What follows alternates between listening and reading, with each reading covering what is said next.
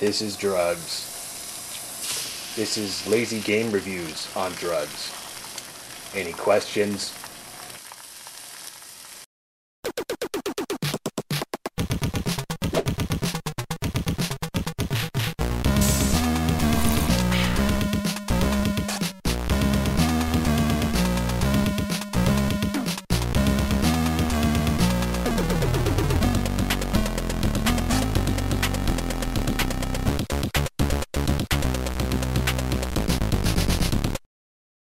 A-Train is one of those Maxis titles that has always flown under the radar. Way under the radar. It didn't sell well at all, but I remember seeing it in all those Maxis catalogs that came with the other games from them. A-Train came out in 1992, right as other Maxis games like SimAnt and SimCity were reaching new heights in popularity. Maxis started to expand the company's line, and one way of doing this was licensing and publishing games from outside developers. A-Train is a Japanese game developed by ArtDink. It's actually the third game in the series, with the Japanese version known as Take the A-Train 3. But since it was the first to get much reception in America, they just called it A-Train to make it more aggravating. It was released on PC, Macintosh, and Amiga formats, but despite their best efforts, the game never caught on, and is one of Maxis' first failures in retail. I've had the game in my collection for quite a while, and recently I finally took up the initiative to learn how to play it. I decided on the DOS version of the game since that's what I would have played at the time it came out. I took one look at the manual and good grief, this looks boring. Balance sheets, building guidelines, construction materials, downtown reorganization, expenditures, subsidiaries, specialized income, real estate reconstruction, personnel fees, taxes. This sounds more like some economics class, not a game. There is no in-game tutorial, but you get a very nicely written tutorial in the manual. This is one of those games where the manual is an absolute necessity. Trust me, I tried to figure out the game without it and about put my head through a trash compactor as a result. After about 30 to 45 minutes of messing around with the tutorial and game mechanics, I finally got the hang of it. Here's my take on the game's focus.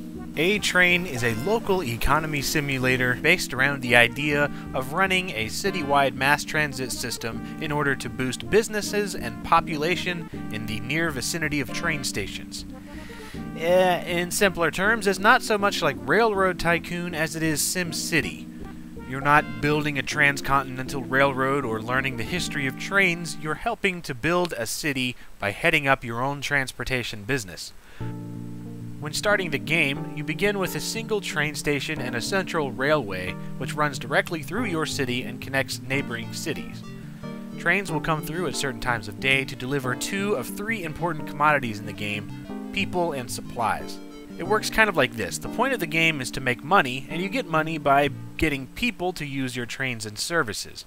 But you'll need supplies or construction materials in order to build those services.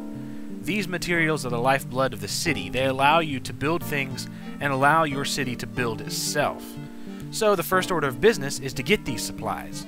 The trains that come into your town will leave you materials at your main station, but you can't just treat them like resources in a strategy game hidden in some imaginary vault somewhere. The materials are only available for use in the area around where they physically sit.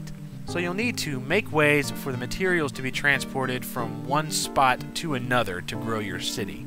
And this is where the trains come in. You build a railway and then build a station. Then of course you'll need to buy and schedule a freight train to transport these materials to areas that need development materials but can't yet reach them. You will also need to make sure that people can get these materials, so you'll need a passenger line to transport them as well. Once you get a nice system of transporting people and materials to a new area, the area will start to get interesting to the population, but they'll still need places to live and work. You'll then need to play the real estate market in order to make land available for building, since undeveloped lands aren't yet owned by anybody. Once you buy the real estate around your stations, the value will go up, and then you can sell it to the people who will then start building using the materials that you provided. You can spur this development by building all sorts of buildings like apartments, factories, office buildings, golf courses, and even theme parks and baseball stadiums. And the more people you have, the more money you'll make, so as long as you keep your ever-growing rail system in check, everything will be fine. You can upgrade the stations, upgrade the trains, buy and sell real estate to make things work how you need them to in order to assure progress. There are also plenty of little tweaks in the game and advisors which will give you ideas of what is going on and what may be in demand. Like in SimCity, you can also take out bonds with the bank in case you need cash, but you can also play the stock market, which is an extremely interesting addition to me. Say you're building a lot of offices, then management firms will start to rise in stock price, so you can play off of that. But remember, these services are only open from 9 to 5 Monday through Friday, excluding holidays.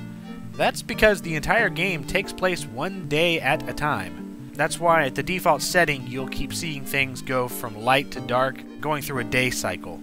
A clock ticks down constantly, which will determine what you can do and when.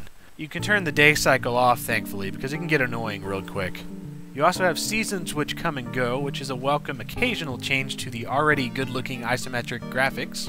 In fact, Maxis thought the look was so awesome it went on to use A-Train as the inspiration for the look of SimCity 2000. You know, a lot of the game actually reminds me of SimCity 2000. Of course, there's the obvious, it looks like SimCity 2000, especially on the Macintosh version, which even has the same interface. But more of the feel of the game reminds me of SimCity. Once you get past the steep learning curve, the game is incredibly fun, and is just as addicting as any other sim game. No matter how many times it happened, I still found myself enjoying the fact that a new train station starts to bring a new area to life. Eventually you get bustling metropolises, and the feeling of fulfillment is really quite exceptional. There are plenty of little things that could be better, especially in the DOS version, like the lack of decent sound effects, some annoying repetitive music, and the sometimes confusing menus. For instance, why is the cash display hidden unless you bring up a menu? If you're not careful, you'll run out of money and get a game over screen without even knowing what happened. The Mac version fixes this, so obviously they knew it was a problem. But an even bigger problem is sometimes you'll have a train station set up and need to make a change to the line, but somehow somebody will build an apartment or something in the way before you can get to it, and then the whole system becomes useless because there's no bulldozer tool. So you're screwed, because you can't get rid of this building in the way of the line and you have a broken city. Now you could fix this if you got the optional A-Train construction set. Some versions of the game came with this included.